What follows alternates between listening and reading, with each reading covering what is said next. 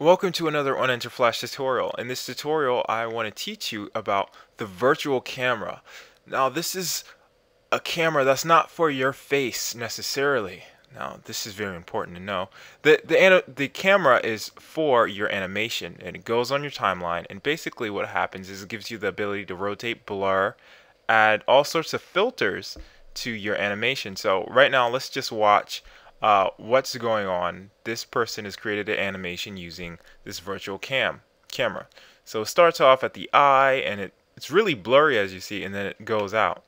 And I want to show you up top what the camera's actually doing. So we have the camera moving around, and this is what actually it looks like in the end product.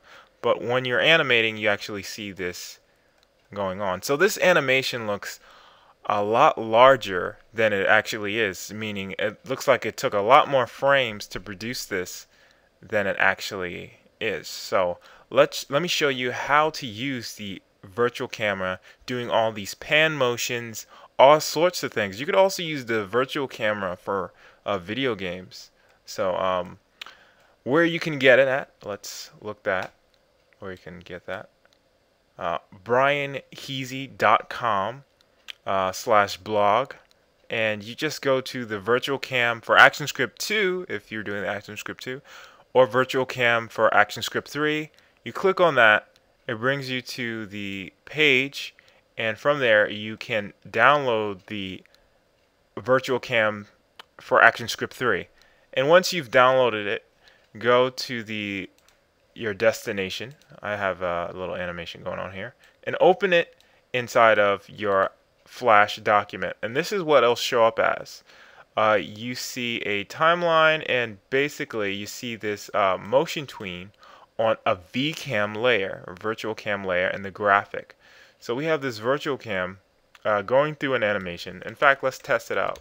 This is what we download from the website, and we can see that it's going through all sorts of stuff. But when we look at it down here, it's doing absolutely nothing but a simple tween. And the graphic, which is those 4 circles, isn't doing anything either. So I've created an animation of this kind of stick guy, or not really a stick guy, Circle Man. Call him Circle Man, why not? Circle Man, he wants to walk up to the wall and do a flip. So what I've added is a virtual cam layer, which basically, I'll just play the animation right now. The virtual cam does a few close-ups on him as he runs through the animation. So let me show you that. Turn on the layer with the virtual cam. Let me zoom out. Alright, so I have the virtual cam going on, and I have it on top of the very top layer, and I'll show you how to drag it in the animation really quickly. So right now, I'll show you what's going on. So I'm just going to press enter and show you how the virtual cam is acting. So it does that side view, it blurs a little bit, and then it goes back out. So let's test this movie. Alright, so he walks, goes to the edge, flips, you see the blurring, really cool effect. Really, this looks like I've spent a lot of time to produce this effect, when actually I've just made a few motion tweens, and that's it. So the first thing is that you need to create your animation. So let's open a new document. I'm going with AS3 since I chose the AS3 virtual cam. And the virtual cam in AS3 has more effects on it. So that's the reason why I picked it. I'm just going to copy a few frames of animation.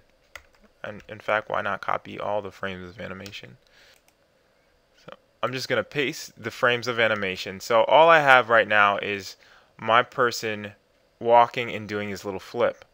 So let's start using the virtual camera. So I just add a new layer into the animation, and I'm going to drag the layer that I've just created, all the way to the top. And now I want to go to the virtual cam 3, AS3.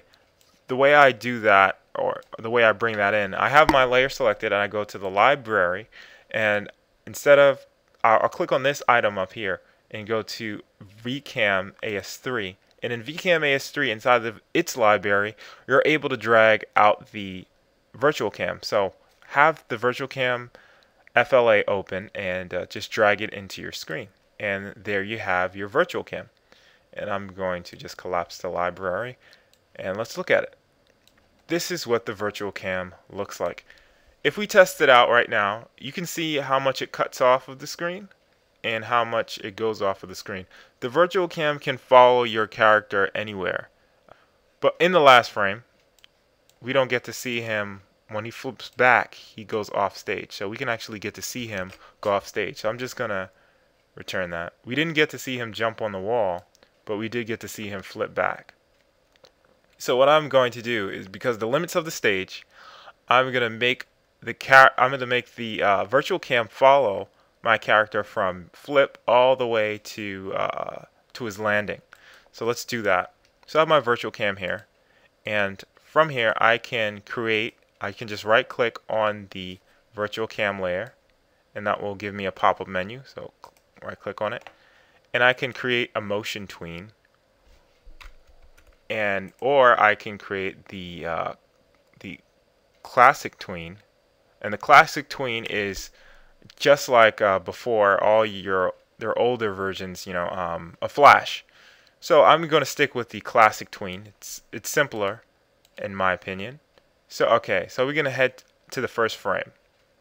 And from the first frame, we just want to look off to where we want to change the position of the camera. So let's say in frame 15, I need to move over a little bit. So I'm going to press F6. And with F6, you can see that it is creating an arrow. So I can move the virtual cam to whatever new position, and everything in between Flash will calculate and animate it. So if I press enter, I can see the virtual cam is moving. So it's just a simple back and forth. So right about here, I guess, I want my my camera to move back to my hero. And I'm just moving it around. There can all sorts of things can be applied to this. Let me just zoom out. Right now, all I did was just move it back and forth with the classic tween.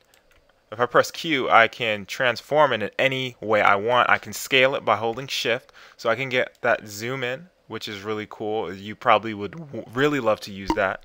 I can also rotate it, but also with my item selected, depending on where you want your animation to begin. Say if we wanted to add some sort of filter to it, the animation, let's look at this here. So the animation, it starts off really big, and at the end it creates a close-up of my character.